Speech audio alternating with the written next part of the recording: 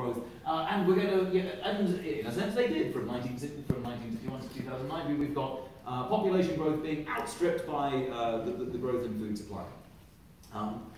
But that's not really the whole story.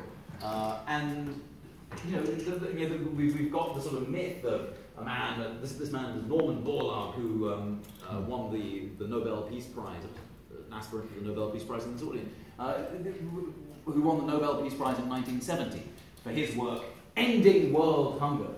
But it's important to remember why the Green Revolution, which is this cluster of things. We often think the Green Revolution was about seed, but it wasn't.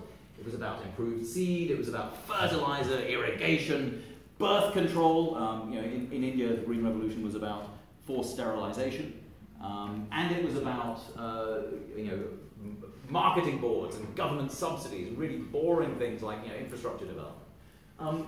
But it was called the Green Revolution because everyone was worried about what would happen if these two streams crossed.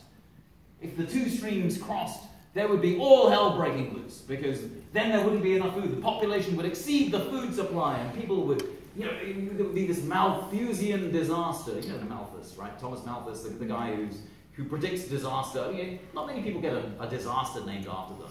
Malthus is such a guy because, you know, his disaster is observing that populations grow exponentially. So people have kids, and then those kids shag, and then they have kids. I mean, they grow up and then they shag, and then they have kids, and all the while people are eating and shagging and eating and shagging. But sadly, the food supply doesn't increase quite as fast. And so what happens when the streams cross? Well, what happens is that you have sort of social disaster, where you have the poor rising up, and in particular, as a result of the Green Revolution, you have a certain kind of political change. So, you know, the question is, well, why was it called the Green Revolution? Was it because it made people rich? Yeah. Because it had made an environmental improvement? No.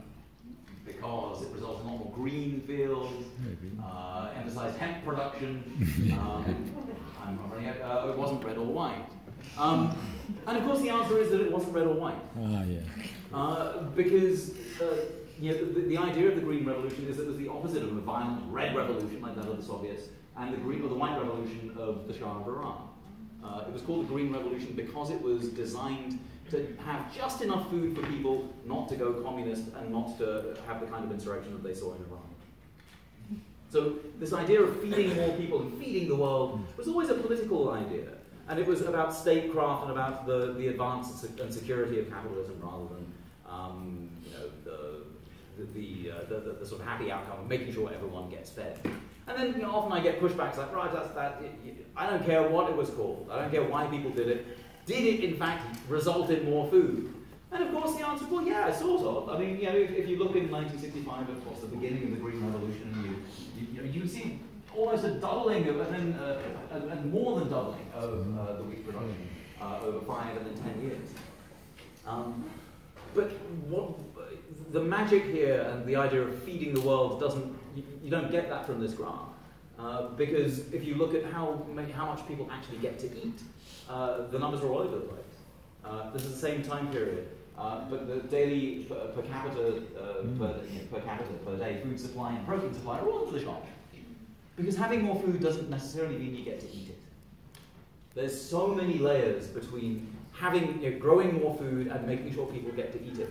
And that's the second part of what it is I'm here to sort of talk about, which is, all right, look, if we're not going to just fix the world food supply problem by just making more food, what do we do? What do we need to do? How is it that we make sure, and how do we tackle all this stuff, for example, about sexism? How do we rip patriarchy out of the food system? Which is it's an urgent question, particularly today. So what do we do? Well, I don't have the answers, but here's some people who do. They